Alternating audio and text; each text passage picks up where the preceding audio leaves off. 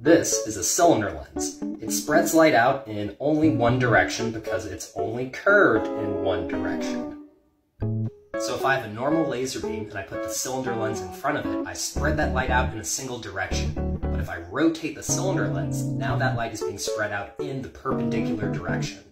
You could also combine multiple cylinder lenses to spread out light differently in different directions. So if I had one cylinder lens curved in a certain way in this axis, and then a different cylinder lens curved in a different way in the perpendicular direction, then the laser beam would spread out one way in one direction and completely differently in the other direction.